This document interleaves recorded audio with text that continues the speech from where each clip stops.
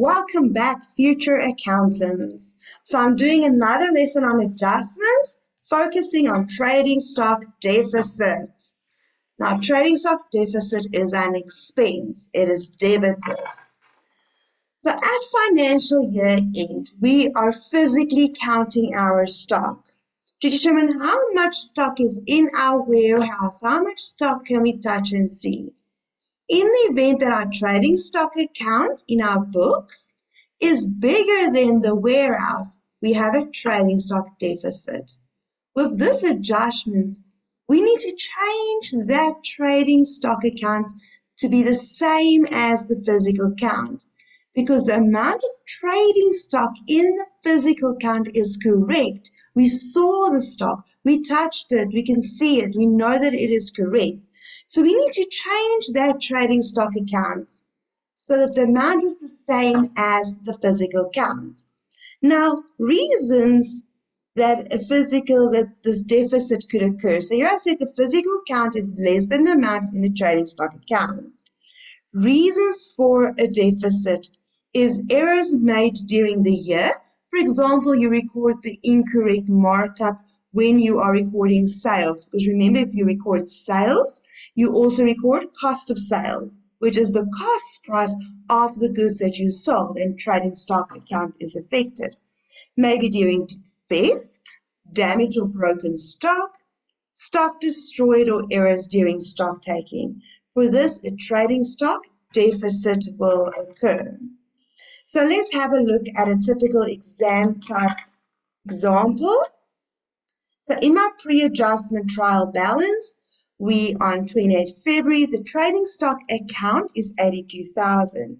Then the adjustment says, stock as per physical count on 28 February, trading stock 80,000, which means in my trading stock account, that's in my books, I have 82,000 of trading stock. But in my warehouse, I have 80,000. Now we know that this one is correct. We've counted it. We need to change that to 80,000. And I do that by looking at the difference and seeing that there's a 2,000 deficit. So in this example, I have my balance. Now that is 82,000. We need to change it to 80,000 because it has to be the same as the physical count. So I'm going to take out 2,000. And that will go to trading stock deficit, which is an expense. My date is the end of the year, so it's a year-end adjustment. Trading stock deficit. General journal. And every debit has a credit. And trading stock deficit is an expense. Expense always debit. So I've got 28 February and my contra account is trading stock. General journal 2000.